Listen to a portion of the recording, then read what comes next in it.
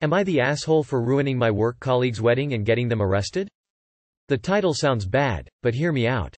I, 38 female, had two work colleagues, Mary and Adam, both in their late 20s early 30s. Mary started in the company first and then she got Adam to join. They worked in different departments and Mary was in mine. Later, Mary left the company to pursue another career. When they started at the company, they were already married for a few years. Now Mary is the kindest and loveliest person I've ever met. She was always polite, helpful and would cheer anyone up. We missed her dearly. So it came to a shock when we found out she is divorcing Adam because he has cheated on her. I have called her to express how sorry I am that this has happened to her and we were talking almost diapy ever since. I was impressed how well Mary holds herself in such situation. She wouldn't badmouth Adam and the only thing she mentioned was how her wedding dress and a few family heirlooms went missing when she was moving her stuff from their apartment. She thought they might be misplaced in a different box and will turn up eventually. A few years passed. I now work in the same department as Adam. He is a good work colleague but can be dismissive and ignorant sometimes. Adam invited me to his wedding with the lady, Chelsea, he cheated on Mary with. As the entire department was invited, I said yes, making sure Mary is okay with this. I've also told her where the wedding will be. It's not too far from where she lives and we could go for some drinks after if she wanted to. On the day of Adam's wedding, I have noticed that Chelsea is wearing a similar dress that Mary worn in the photos of hers and Adam's wedding years ago. So without thinking I have snapped a picture and sent it to Mary with the caption saying, "Doesn't this dress looks familiar?" Mary saw the message but she didn't respond and about an hour later the police shown up at the venue. I need to add the police in our country is ruthless and any theft is considered a criminal matter for the police to deal with. Police has asked Chelsea to take the dress and all the jewelry off. Chelsea refused and started arguing with them, and then Adam joined in. As they were rude to the police, they were taken to the police station. Everyone at the wedding had to leave. I have tried to call Mary but she wouldn't pick up the phone. As we found out later, Chelsea was wearing Mary's wedding dress and her heirlooms. Mary spotted them on her in the picture I sent to her and called the police. Apparently, she has previously asked Adam if he had them, and he declined, saying he never saw them. So after she saw the picture she knew he was lying and stole them. Chelsea had to leave the wedding dress and jewelry at the police station and go home wearing her underwear and Adam's jacket after they were bailed out. Yesterday Adam returned to the office and went completely mental at me, blaming me for sending a picture to Mary and ruining his wedding. He would also call me an asshole for what I did. So Adam cheated on his wife, stole her wedding dress and heirloom jewelry, and then passed them on to his new fiancée who may or may not have known. All you did was alert the ex-wife, you didn't call the cops. She did because she knew the background of him stealing from her and lying about it. I think it's pretty clear that Adam's the asshole, and possibly the police for the very severe way they handled this. Not the asshole. Not the asshole. I can't believe he would give his ex-wife's wedding dress and family jewelry to his new wife to wear in their wedding. I wonder if the new wife was told where he got them. I'd almost guarantee he made up a story about them being his family heirlooms. Not the asshole. I mean, yes, technically you are the asshole from Adam's perspective, but you are totally justified in sending the photos and giving Mary the opportunity to get her things back and get some well-deserved revenge on that thieving awe. The wedding was the only chance for her to get back her possessions as they were out in the open with time to get them. If you sent her the pictures after the wedding, Adam would have had chance to hide or sell them. You absolutely did the right thing at the right time. Not the asshole rolling on the floor laughing. I don't think you did anything wrong. They stole this woman's things and wore her freaking wedding dress? Did they really think no one would notice? That his ex wouldn't find out? Nope, 100% they are to blame. What woman in her right mind wants to marry a man in the same dress he married his ex in? That's some weird crap. I'd say not the asshole. You are friends with her. The dress seemed familiar and you didn't have any idea she would take it as far as calling the police. In the end, not so much the dress. Who cares after ended marriage? But her heirloom jewelry is another story and she deserved to have it back. You are the asshole because you made this up. Not the asshole. You didn't do anything wrong, and emo. People that cheat deserve every ounce of karma coming their way. Well done on helping Mary get that little bit of revenge, and I hope it makes her day feel a little bit better. Info. What country is this? I've never heard of police arresting someone over a civil matter with zero proof. Police would normally say, "This is a civil matter, bring them to civil court." Am I the asshole for hiding my girlfriend's heels before going to my sister's wedding? To start, I'm going to mention that I'm your typical 5'6" short guy. I hate myself for it, I'm openly insecure about it and have exhausted all solutions to fix this issue.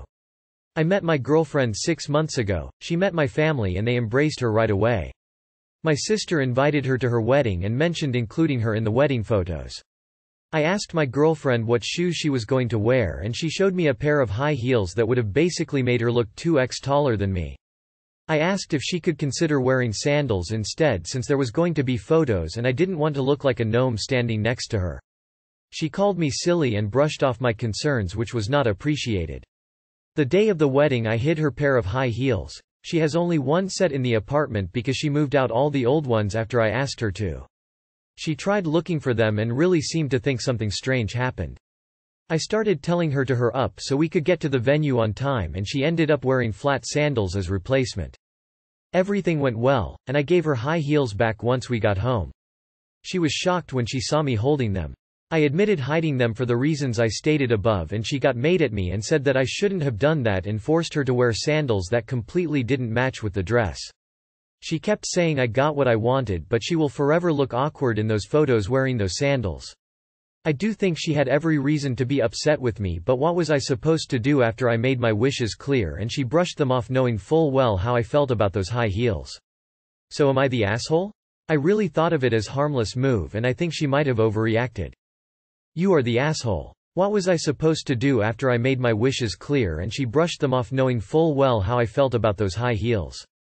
You deal with your insecurities yourself. After being told no, you don't get to force her to do what you want. Your feelings are not more important than hers. Dated 3 guys in your height range. Each relationship ended because they were so insecure about their height, and especially next to me. Don't date people taller than you if you can't handle it. You're literally wasting her time with this relationship. You are the asshole. You are the asshole. Your insecurity is yours. What were you supposed to do? You were supposed to gracefully accept that sometimes the answer is no. You are not automatically entitled to what you want just because you feel some particular way. You infantilized your girlfriend. You overrode her decision about what to wear. You ignored her wishes. You engineered a sneaky little end run around her decision because you wouldn't accept a no. She is absolutely right. You are the asshole, and you shouldn't have done that. But I had to hide them, it was the only way to get what I wanted, is not a good argument. Holy shit, you are the asshole.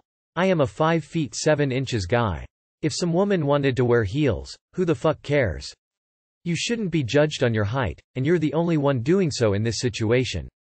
But you sure as hell can be judged based on your actions. Absolute dick move, man. Grow the fuck up, apologize, and stop acting like a child. You are the asshole. It's not your body, it's not your decision, they aren't your property. If a partner did this to me, I'd be seriously questioning if I wanted to stay with them. This isn't just about you hiding things, this is about you respecting them as well. You are the asshole. If you're insecure about your girlfriend being taller than you, then get a shorter girlfriend. Imagine if instead she felt insecure about being taller than you and hid all of your shoes except for a pair of platforms. You are the asshole. 6 months in and you're already controlling what she wears and forcing her to obey you. Get it through your head that women have autonomy and don't have to obey you. Am I the asshole for keeping my daughter in the house? I, 34F. Live with my husband, 37M. My daughter, 15F. And son, 11M. My daughter and son are from a previous marriage. There was no malice in the divorce between my ex and I, so we allowed the kids to decide who they would live with, right now me primarily and dad on the weekends. Now about a week ago my husband and I sat the both of them down and announced that I am pregnant and they will be having a little brother or sister. My son was over the moon wanting to feel my stomach, even though there was nothing to feel, just overall happy. My daughter on the other hand just gave a small smile and said she was happy for us. My daughter has always been a bit apathetic towards most things and my husband took notice of that quickly after they have met and has brought it up to me a few times. Noticing her reaction or lack thereof, my husband let out a groan and said, "You could at least pretend to be happy, that's what normal people do." My daughter just looked at him for a few seconds and then left the room without a word. I didn't think much of it until the weekend came and when my ex came for pickup I noticed my daughter had packed more than usual. I knew she was planning on spending more than the weekend and told her to go put some of the clothes back. She refused and tried to leave, but I closed the door and told her and my ex she wasn't going. Later that night my ex called ranting about how my daughter had called him crying about how she didn't want to live with me and my husband anymore. She told him he was mean and drought up the fact that he would often call her Sophiapath, her name is Sophia, and that I just let him and never stuck up for her. I told him that my husband didn't mean anything by it and that it was all in good fun, which is why I didn't say anything. I told my husband about it and told him he needed to apologize for what he said, which he did, but got visibly frustrated when she just stared at him until he felt to room. After the weekend was over, my ex brought our son back for school and he asked his sister if she was going to living with their dad from now on. My son adores his sister and I know that if she decides to live with their dad he will too. On Monday morning I caught my daughter packing clothes in her backpack. She said her dad was going to pick her up after school and drop her off the next day. Since she didn't get to spend the weekend, I told her that she wasn't going to her dad's and that she was staying home from school that day. My daughter called my ex and told him everything, and now he keeps calling saying that we had an agreement and that as she wants to live with him that I have to let her. He threatened to take me to court for custody if I was going to keep her locked up like a prisoner. I don't want to lose my kids and hurt the relationship they have with their stepfather and future sibling over a misunderstanding, but I also don't want to go back on my word and have to fight my ex over custody. So, am I the asshole? You are the asshole for letting your husband call your daughter Sophiapath. That's not a cute nickname, or a term of endearment. It's meant as an insult because she doesn't display emotion on cue for him. YTA. You said you gave them a choice. It stands that they can change their mind. You owe your daughter a huge apology.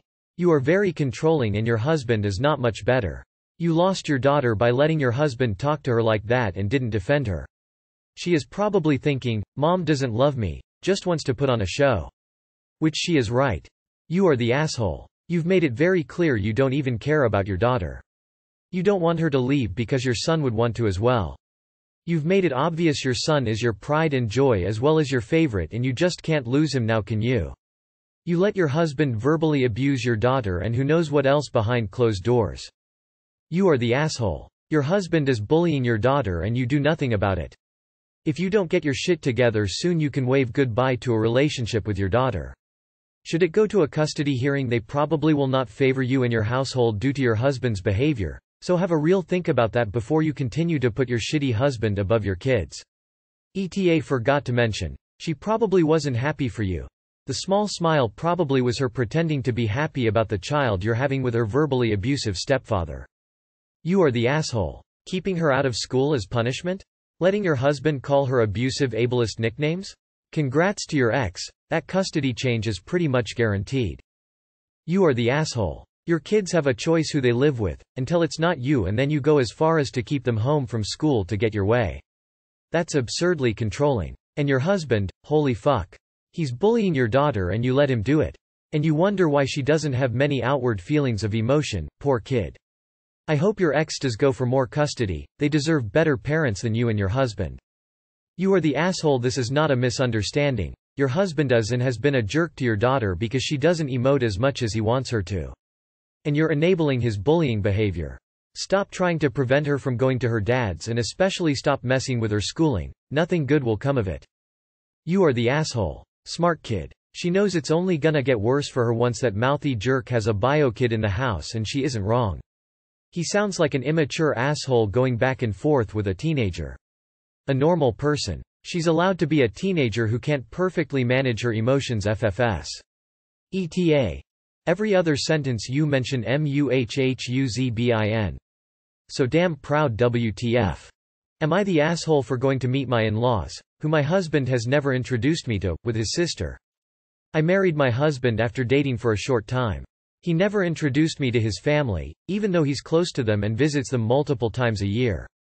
Whenever I asked him why, he would always tell me it wasn't the right time yet and he would take me to see them one day.